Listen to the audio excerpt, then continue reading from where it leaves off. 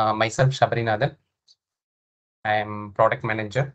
I am taking care of controller and TIA portal and stepstone option. Along with me, Mr. Prasenjit Mitra is also going to be present this session. Today, the session is on innovations on Simatic controller 1200 and in distributed controller and advanced controller and also in software controller. So today we are going to see all the innovations what are happened in our controller from basic controller to advanced controller. So this specific slide is showing how the controllers are. Basic controller, we have new firmware version, which is nothing but version 4.6. And in advanced controller, we have new hardware with version 3.0. And in software controller, we have a new version 30.0. So what are the innovations has happened? We can see in depth in the next slides. So this is how our controllers are spread across the portfolios and how it can be positioned across the applications. So let us see what are the innovations has been happening with respect to 1500 1500 CPU, which is our advanced controller. So with TIA Portal version 18 and firmware version 3.0, new hardware from 1510 SP to 1516 up to 1516 release. And this new hardware comes with dual core. So one core for program and second core for especially for communications. So this is applicable up to 1516 from starting from 1510 SP to 1516. So the new hardware comes with increased program memory in all the CPU. It is 100% the memory has been increased. So how much it is has been increased, we will be seeing in the upcoming slides. In addition to that, data memory is also increased, but not with 100%. In some CPU, you can able to see 100% decrease, but it is discrete in across the each CPUs. And as I mentioned earlier, higher communication performance because yeah, dedicated core has been used for communication. So because of that, we'll be getting higher data throughput. So in addition to this, we're getting the higher communication performance within new hardware. Then new hardware will be coming with the extended temperature range, which is nothing but -30 to 60 degree. So which will open new door for our applications. So we can position in the application where this kind of temperature is required. And full revised display implementation, what does it mean? So new hardware will be there is no separate CPU display firmware will be there. So CPU display firmware will be part of the CPU firmware itself. So going forward, a simple display will be as a spare part and rest of the intelligence will be part of the CPU. So the only differentiation is going to be in terms of the memory. So the performance level has been harmonized across the CPUs. So this will give us the very less effort to when coming to the selection of the CPUs. Finally, retentive memory also increased by 100%. So from 128 KB to 256 KB. So we will see what in which CPUs or memory has been increased. So these are the overall innovations which has happened across Simatic 1500 CPU, new CPUs. To 1516, a new hardware has been introduced and it is comes with a dual core. So what does the dual core means? Inside the CPU we will be having two dedicated cores. Each core has a dedicated activity to do it. And also this new hardware will comes with a new MLFB. So to identify the MLFB easily, there is a digit change in the MLFB. You can see it here in the green. So 03 means it represents the new hardware or firmware version 3.0. You can take it in that way also. So the first core will dedicatedly user for only the user program and diagnostics, and the second core will be dedicated for communications. So each core has its own activity to do it. And what are the benefits of having the dual core? So it will have more program performance and also the programming will be executed in a deterministic way. And also the higher it will give higher communication performance because of the dedicated core for the communication. So, and also, as I mentioned previously, no separate firmware for display, because display firmware has been ported to the CPU firmware. Then the second innovations will be there is an increase in program memory. And also you see there is an increase in performance for example, in CPU like 1515, you can able to expect up to 400% increase in performance, which means the new CPU or new hardware can able to implement the program 400% faster compared to your old CPU. So this is a simple comparison chart against the firmware version 2.9 and the version 3.0. Then this slide explains you detailed description of what version 2.9 increase in the performance, whereas in the previous hardware we used to have 16 nanoseconds for an execution time of a bit operation, but with the new hardware you'll be having a 25 nanosecond. Some important point need to be taken care here is, so just focus on this hardware of version 3.0 1511 and the version 2.9 of 1513.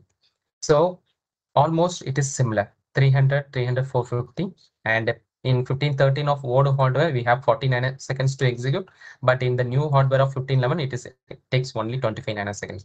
So what we can observe in this is, whatever the applications you have achieved in 1513, the same can be achieved in 1511 also.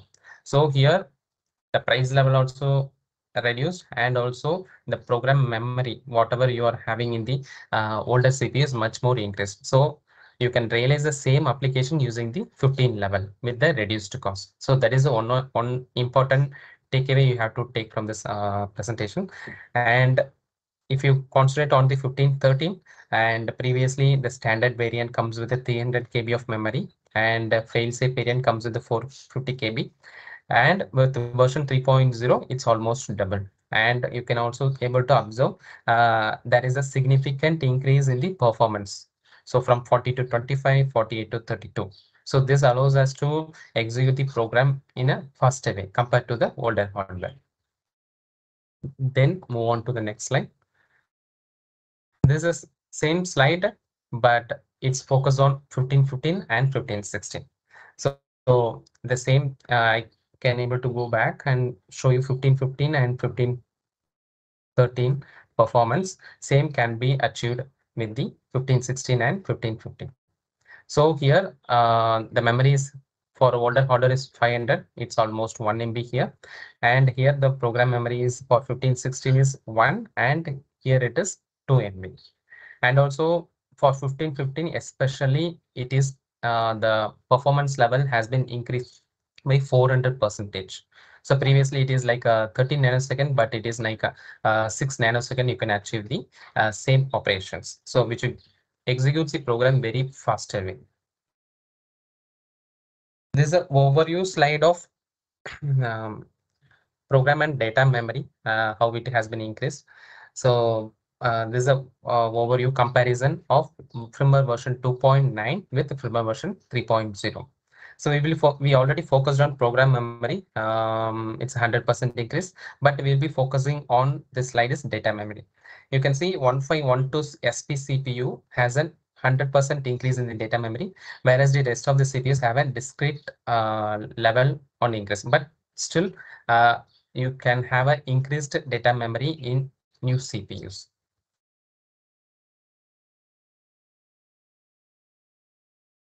The third innovations, the increase in the performance level. We already had a look at how the performance has been increased in each CPU. But the point I want to emphasize here is, previously you can see the older hardware, the white level one, or with a discrete performance. Each CPU has a discrete performance. So now here what we have done is we have harmonized this performance level. Why we have harmonized? So in such a way, it will be very easier for customer to select which CPU we have to go. So here you can see there is a two performance level. One is small performance level and the middle. So in the small, every CPU will comes under 25 nanoseconds, which means here we have mapped only with the respect of bit performance. So previously in 1510 SP, if your bit execution time is 72 nanoseconds, but with the new hardware, it will be executed in 25 nanoseconds, which gives you 188% increase in the performance level. So, and also it's same thing. Here, all the CPU, including 1514 SP, the new hardware also harmonized in the mid-level range. So here, the performance level harmonization has been happened in range of 6 nanoseconds. This is with respect to only the bit performance. But in all the word and floating operation performance also, we have harmonized. So what is the differentiation between the CPU then? So the only differentiation between the CPU is the memory. So it will be very easier for customer to select the CPU based on the memory. So yeah, then fourth innovations in 1500 advanced controller is ambient temperature. Previously the old hardware supported up to minus 25 degrees Celsius to plus 60 degrees Celsius. But with the new hardware, the temperature has been increased in the negative minus 30 degrees Celsius to 60 degrees Celsius, which will open a new door to for a new application where application require this kind of ambient temperature, operating temperature. And also one more thing, I want to emphasize this CPU controller ambient temperature, operating temperature name now matched with the IO level. Same temperature range what we are having for our IO modules also.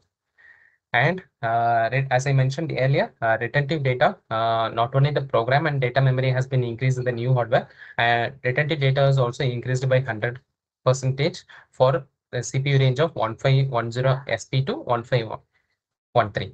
So previously 128 KB for retentive data, now it is has been increased to 256 KB, which gives more room or space to store the retentive data.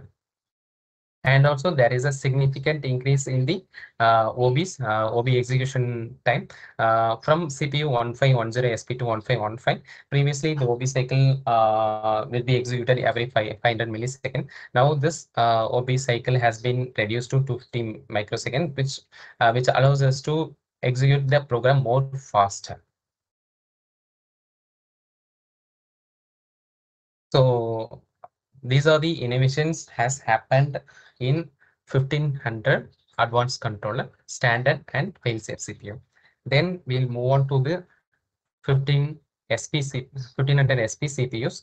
So previously in the portfolio, you used to have 1510 SP and 1512 SP CPU. But with the new innovations, we have released a new hardware 1514 SP CPU in both standard fail-safe technology and technology fail-safe CPU also. And this is applicable only from firmware version 3.0 and TIA Portal version 18. So this CPU is more about comparable with the 1515 CPU of 1500 standard CPU. And it comes with the 600 KB of program memory for standard variant and 900 KB of fail-safe variant. And also, as I mentioned earlier, this is also harmonized in the same performance level of mid-level CPUs. So this can be comparable to 1515 and 1516 performance level. And one important key point we have to take away is this CPU comes with two interface, X1 and X2, and the two interface can have a different IP. So one can be connected to your IT system and one can be connected to your IO system. So this allows to have a two different network for two different applications scenarios. And also the first interface X1 will be comes with a two port for daisy chain connections. Then it comes with the question of compatibility. So with the new release of hardware, we should have a question that will it be compatible with the older CPU or not? Yes, it is very much compatible with the older CPU, full spare part compatible from 1510 SP to 1516. So whatever the program you are using in the old hardware, the same memory card can work in the new hardware also. And also I am getting a lot of questions on TIA portal. I am having a TIA portal version 17, and whether with the TIA portal version 17, can I use the version 3.0 hardware? Yes, of course you can able to use it, but the what are the innovations or functionalities with respect to version 3.0, you cannot able to get access at it. You need to configure as a old CPU version 2.9, then you can download directly to the version 3.0 hardware. So version 3.0 firmware is not only applicable to one up to 1516, it is also applicable to 1517 and 1518, but it will be upgraded with the same hardware. So you will get the new functionality of version 3.0 with this existing hardware itself. So whatever the hardware you are having, you can able to upgrade to version 3.0. This is applicable to 1517 and 1518. And there is no new functionalities happened in compact and 8200 Pro CPUs. Then most innovative innovations, I would say, because without changing any hardware, you can realize the memory increase, or you can achieve the increased memory in the existing hardware by simply merely upgrading to the new firmware version 4.6. And this is applicable only for the version 4.0 hardware. So, for example, this table will give you a more clear picture what is available with the version 17 and version 4.5 across the CPU of 1211 to 1217. So, if you are having a CPU of 1211 existing 4.0 hardware, and if it is having 50 KB of memory, in the all the memories here mentioned in KB, and if you upgrade this CPU with the version 4.6 and version 18, the same hardware will be having an increased memory of 75 KB. So this is well appreciated innovations, I would say, in the market, because without any change in the hardware, you can able to increase your program space of your CPU. So which allows us to give more space for program, or we can realize the more much more logic with the same hardware. So this is applicable for all the hardware of 1200. So here you can see for 1217 with a simple upgradation of firmware, you will be getting like a 250 KB of memory, which is almost greater than 50 percentage. So with the new CPU of 4.6, this benefits you can get out of it.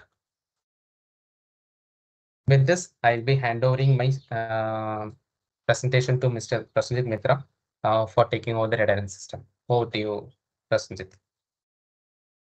Thank you, Jabri. Uh, Good morning to all of you.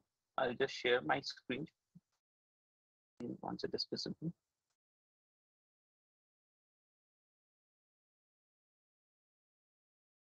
Is it visible now? Yes, Can you, Prasenjit, it is. I'm audible? Yeah.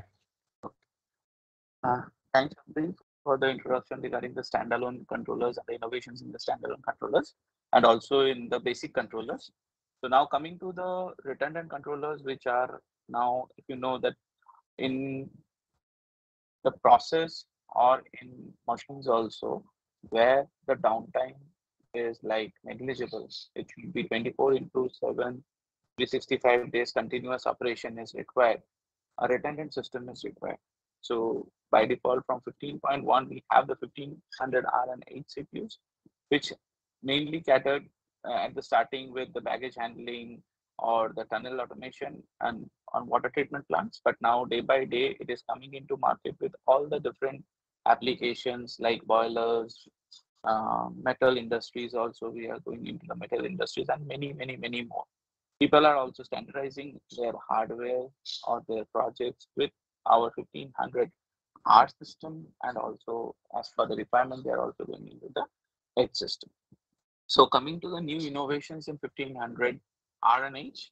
So these are some of the list of innovation we will be by default going through one by one for each of this.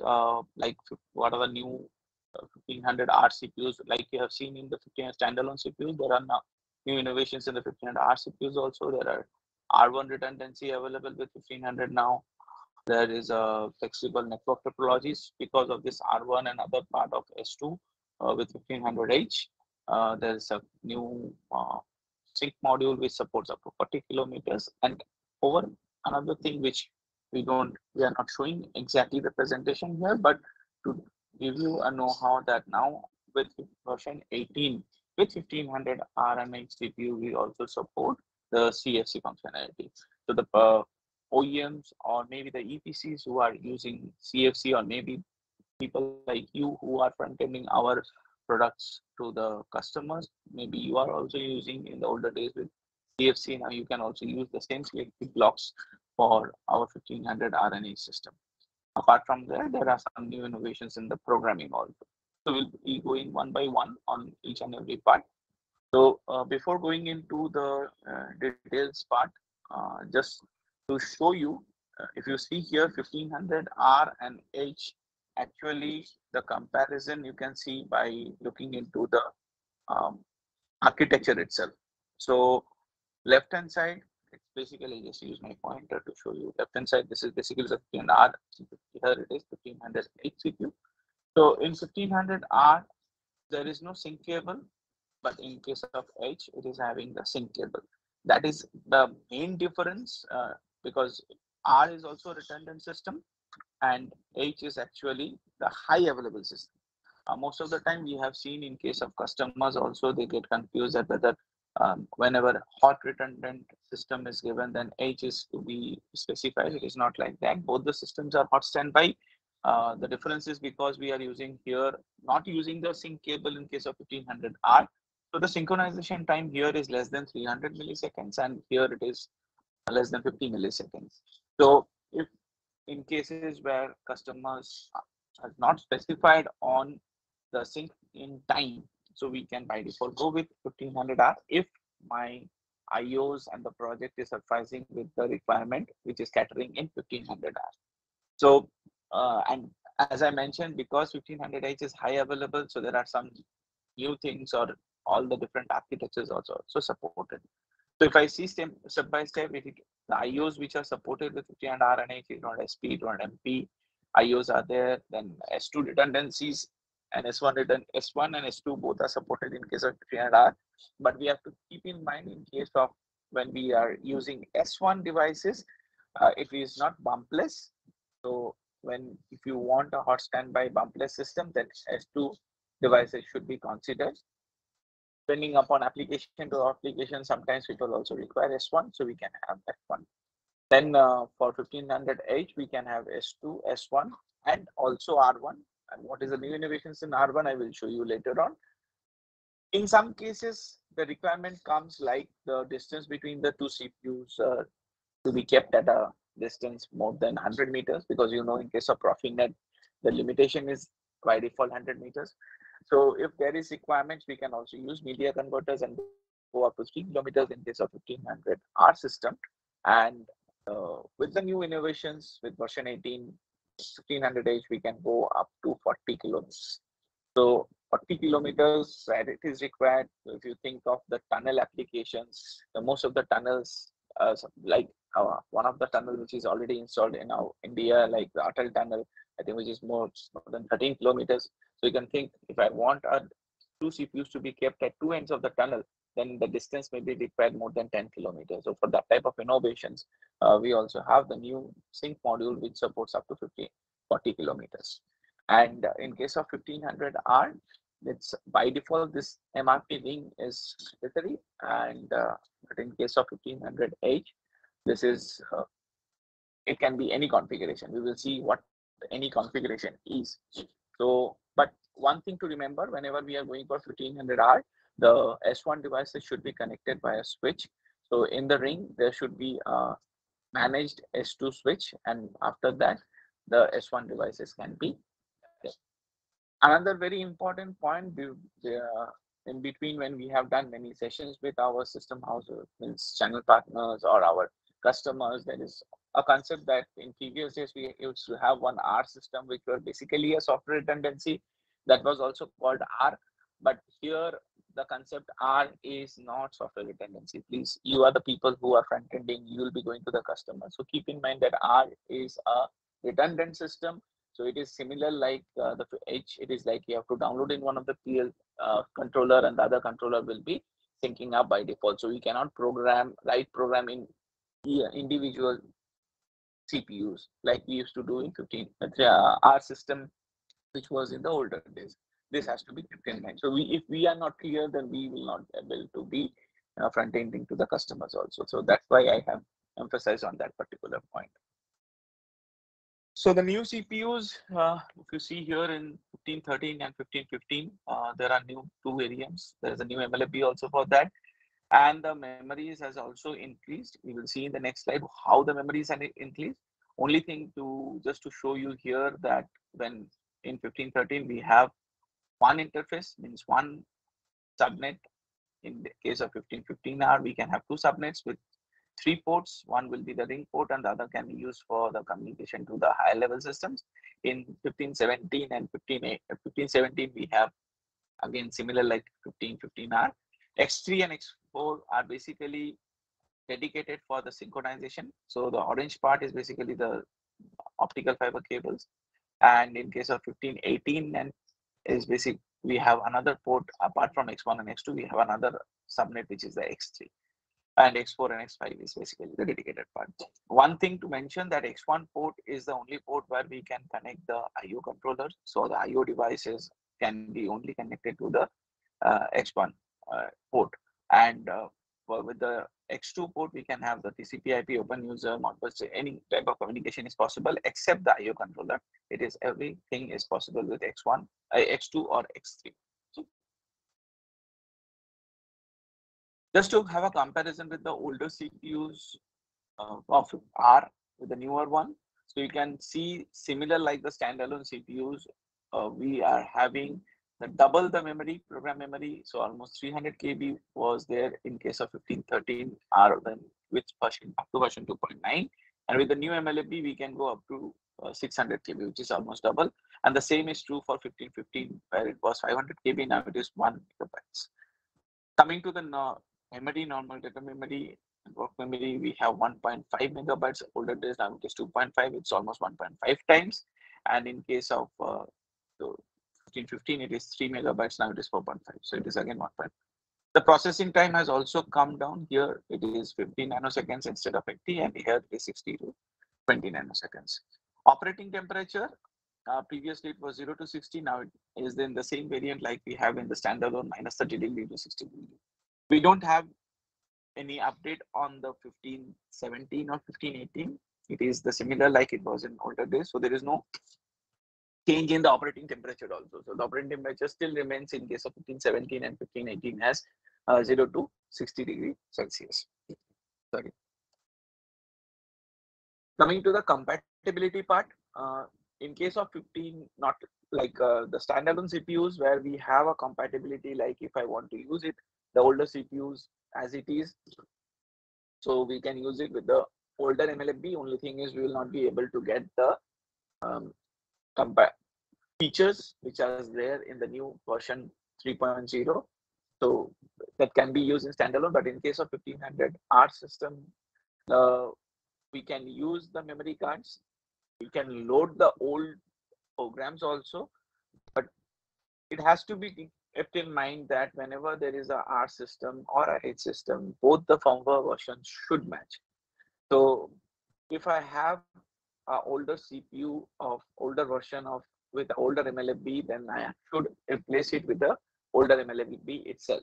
But if I have a new MLFB number with the 3.0, I can download the older version program, but I cannot use as it is, because if you see in here in the attention, it is written that the firmware version should be same for both the CPU. So I have to keep a spare CPU if I'm looking for my exact spare for the older system. So if it is a older system, the same MLFB should be used, or else both the CPUs has to be changed in this case if I want to have the new features and new system. Now, with version 18, you know that we already explained about the R1 system with 8200 SP. So in some consultant specifications, they are already mentioned about dual redundant IMs.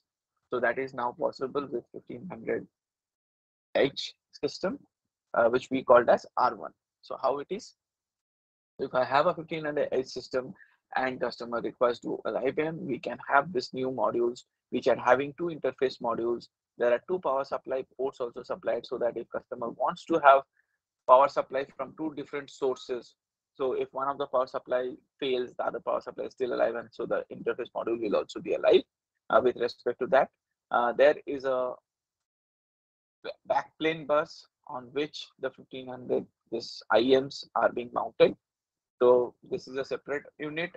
This base IEMs are separate unit, and we also have the BA unit which supports, because it's a HFIM, so it supports all the different variants. Whether I want to connect optical, Profinet, optical with multi-mode or single mode, all the different variants are possible. While doing the selection in TI selection tool, you can find it in the drop down. By default, it comes with a Profinet. So if you want to select optical, if the distance is more than 100 meters, so we can drop down and select it from there itself. So this helps the customer also when we are going for R1 and customer requires high availability. That is why every time I am mentioning about H is high available. So for high available system, a customer may require IO redundancy or the IM redundancies. So in that case, we can go with R1 system. One of the major architecture which is required in case of 1500 or redundant systems is basically the redundant IM with the double ring. So now with 1508 system, we can have this. And what is R1? You can see it from the presentation itself. The R means the redundant interface module. In our case, it is ET200 and one relation to H controller. So one IEM connected to one controller, one IEM connected to the other controller. And by default, with the sync cable, the process images like the inputs and outputs are continuously being updated. So this is a very important thing which we can use it in different applications where the customer requires the solution. And this solution is not only possible with our ET200 SP, it is also supported with ET200 SP and ET200 ISP also. So all these different variants with R1 is also supported. So dual network redundant combinations are possible, and apart from that, in some cases customer also require redundant IOs, and for redundant IOs we have the blocks available, whether it is DIDO, AIEO. There is the blocks available in our COS support site where you can download it freely and use it, and it is freely configurable. We can use one by means parallelly in a single module only we can use two IOs, or in two separate modules we can use the different IOs for redundancy, or maybe the replica mirror image of our interface module that we can add the addresses in the block and use it accordingly. Some of the architectures which are supported in case of 1500 are H systems. So R by default, I have already mentioned that MRP is mandatory because the sync cable synchronization happens over this Profinet. So, or if this cable breaks, at least this cable will be alive to take the synchronization. So that is why MRP is mandatory. But in some customers requirements are there where they want separate rings for drive, separate ring for MCC, IMCCs. So in that case, we can have MRP interconnect also using our scalene switches.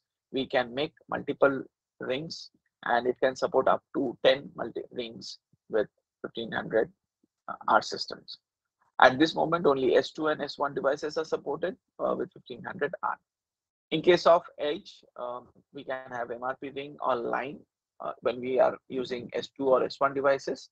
And we can also have MRP interconnections or combined technologies like using MRP interconnect also we can do it. But now with the new version 3.0, we can also support R1 where we can have redundant MRP rings, we can have redundant line architectures. Some people also name it like open ring, but actually it's a line architecture. We can have a line architecture here also. And then we can have the MRP interconnections and combined technology. So all the different variants of communications or topologies is possible with 1500 H system. So here you can see R1, S2 and S1 For S2 and S1, when we are using R1, by default, we have to use a Y switch, which will enable the R1 to S2 or S1 configuration. We will see the configuration which are supported with 1500H. So until version 15, from version 15.1 to until version 17, by default, this MRP ring was possible. And it was only the possibility with 1500H. But now with version 18 onwards, we can have line architectures. So because the IO or the process image will be by default synced from the cable by this yellow cable. So it doesn't matter whether I'm making a ring or not. The flexibility is when I'm making a MRP ring, then the by default, as per the Profinet, we can have maximum 50 devices inside the ring. Now with a line architecture, we can go up to 256 devices. So this enables the availability. Then we can have separate rings in some cases, like in tunnel metro application, or in some customers also have their own ring network and they want to put our system, our edge system, or our IOs in that ring itself. So that is also possible now with 1500H. Then for the line architecture, we can have like the previous day we used to do with Profibus, that we drop down one cable from here, one cable from the other CPU, and do it like this. But one of the recommended architecture for line is like to we can have one connection from one CPU to the first IM, and from the last IM we will take it to the uh, backup CPU. So this enables us for more availability, because if there is any cable cut in both the cable cuts in between these two IM, then at least the other IM is available via this CPU. So we will get the process image of this IM via this CPU at least. So this is a recommended connection, but for that the customers has to take care about the laying of this Ethernet cable.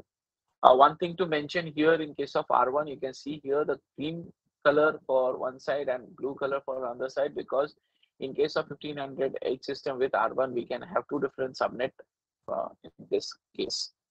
So we can have two different subnets to go up to 256 devices. But if, we can also maintain one subnet where we can go, if I'm using all as R1 devices, then I can go 256 divided by 2, which is around 128 devices total in line. We can also have combined connection where we can have R1 devices, and if I want to connect the S2 or S1 devices like our drives or our IMCCs, they do not support R1. So if I want to connect those devices with our edge system, then we can use the Y switch, which we called as our DNA switch, dual network access.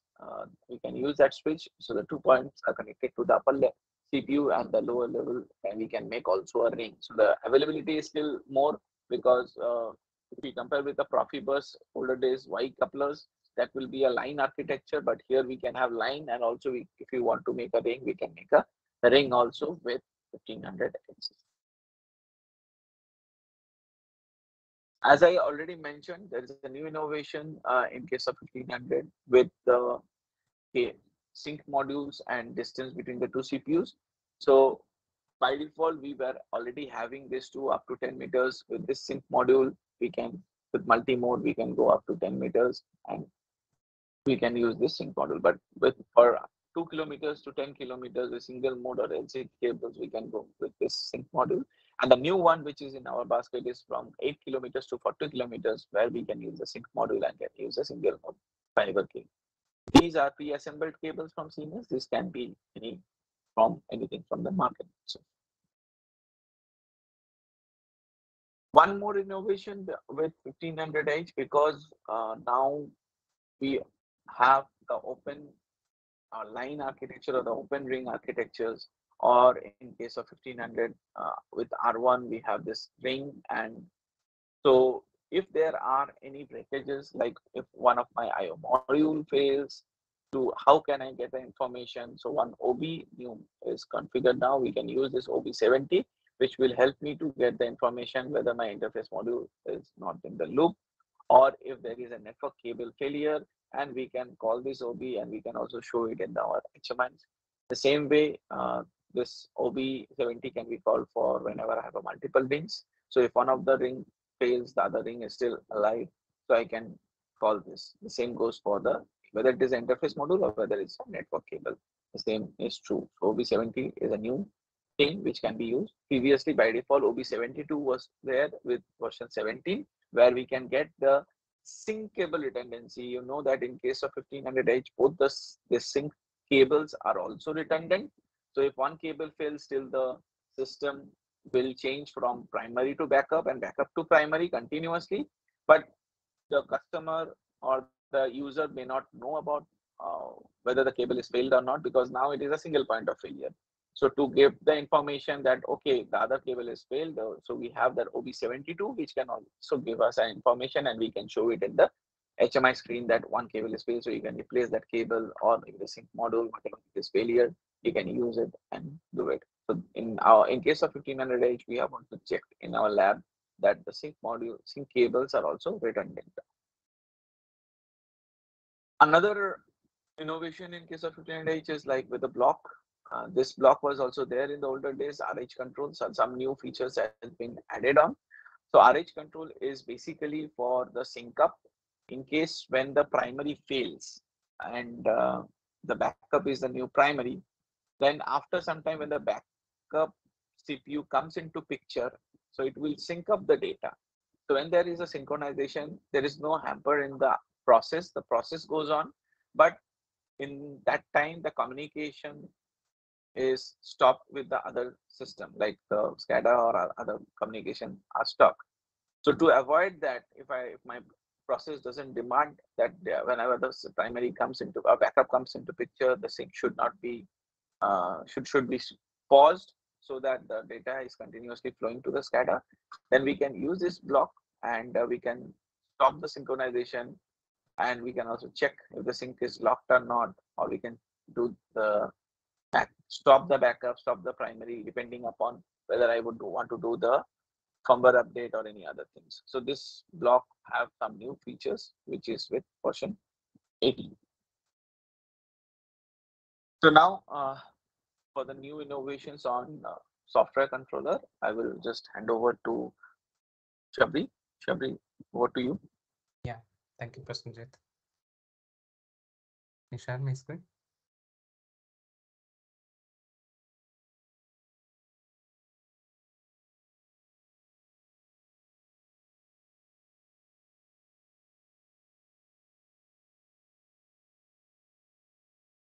Hope my screen is visible. Thank you, Prasenjit, for wonderful explanation on R&D system and the innovations. So continuing the innovations, I'll be moving forward to the software controller. So before going to the innovation, I just want to give you a small introduction about what is software controller. So software controller is nothing but a PC based controller. So it is a piece of software which will be running on Siemens IPC, and it will have all the functionalities whatever you are realizing using the 1500 hardware CPU. So same behavior or same functionalities you can realize with this piece of software, but only difference is it is a software and it will be running in the Siemens IPC. And this normally, this software is running parallel to Windows and industrial OS, but the Windows and in industrial OS is nothing but Linux is not a real-time behavior, which means if an application running and you cannot able to tell when this application is going to execute because the windows are not real time or deterministic, but still our controller need to have a real time and deterministic behavior. So how we are achieving this real-time behavior using this uh, virtualization technology. So we will see how we are achieving this real-time or deterministic behavior using the virtualization. Then whatever the programming language you are using with 1500 hardware, the same all kind of IEC 61131 programming languages are supported in the software controller also.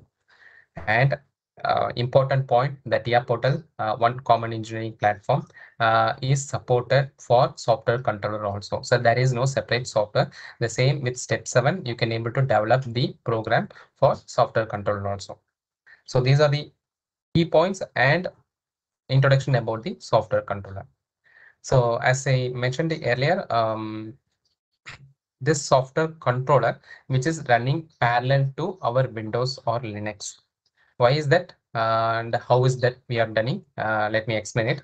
So normally we'll be having hardware layer in our IPC.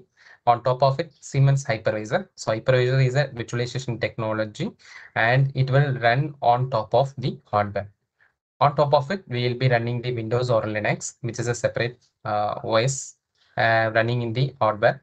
And in parallel to this, we will be running our 1500 stack program in the hypervisor. So the hypervisor will manage the both the softwares in parallel with the hardware. So whatever the hardware allocation, it has to be done with in parallel to the OS and the PLC, the hypervisor will do it. So what is the benefit we are going to get out of it?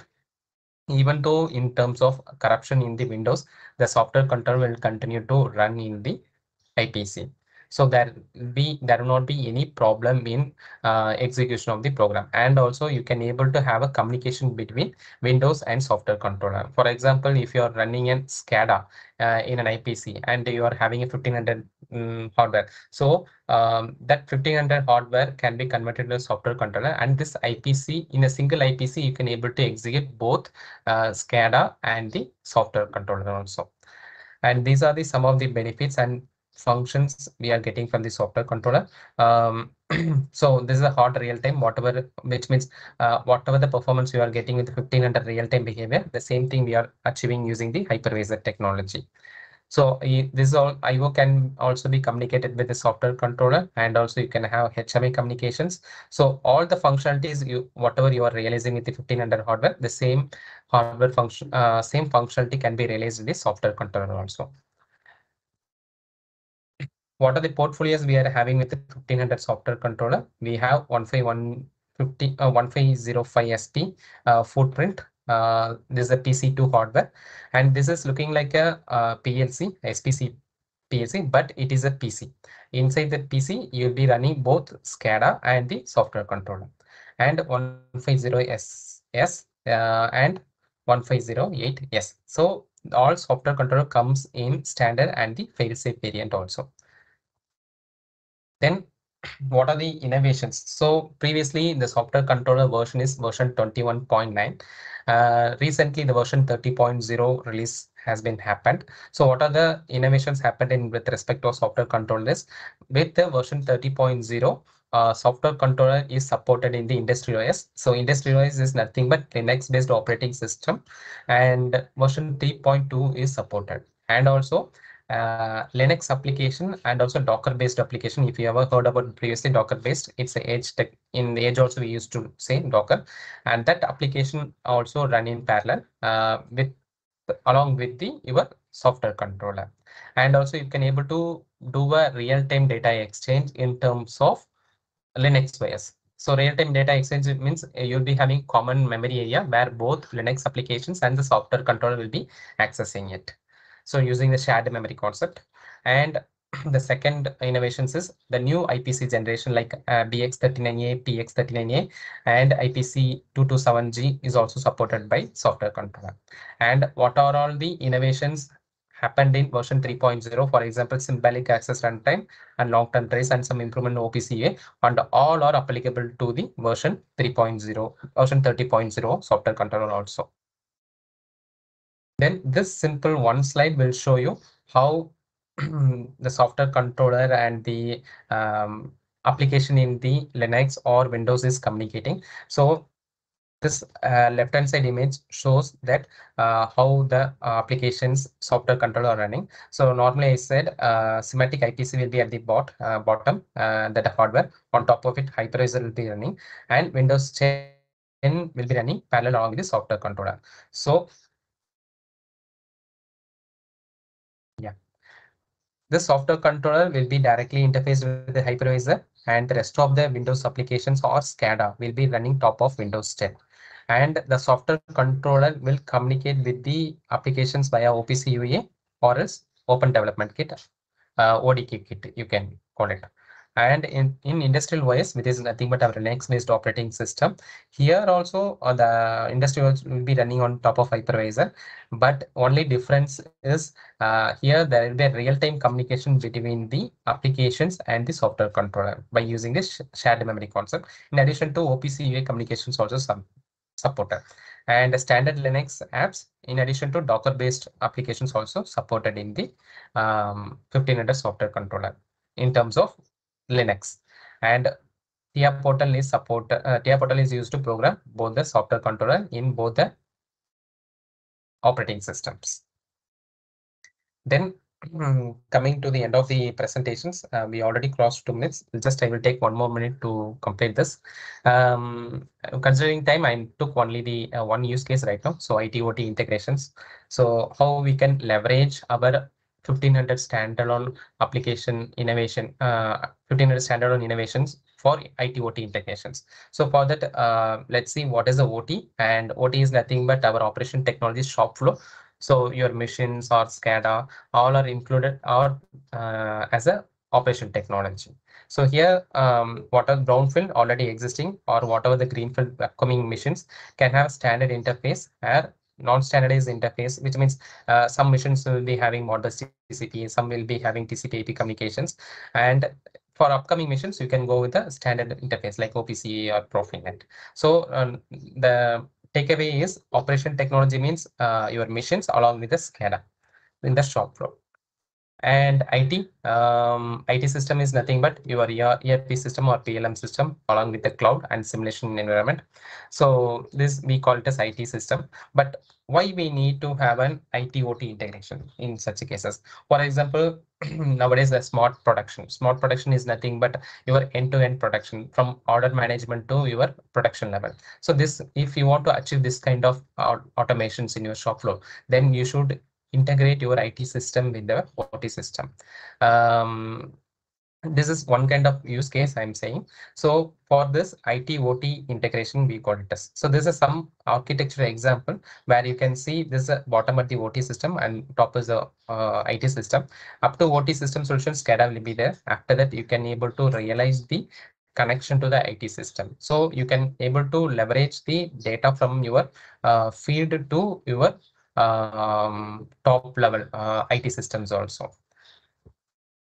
So how we can leverage with the innovations. So as I mentioned earlier, so whatever the upcoming greenfield missions are coming, you can able to harmonize your data access using our Profinet and the OPC communication. It's already supported, but what is the additional things we are here I want to mention is with the new dedicated core for communication, which allows to have a more bandwidth for data to connected with the IT system, and also with the increased performance level with the CPU, which allows us to execute more logic for IT/OT integration. So this is one kind of use case where you can able to leverage the our hardware innovations, recent hardware innovation. Like this, we'll be having a lot of use cases. Maybe in the next sessions, I try to cover more on this.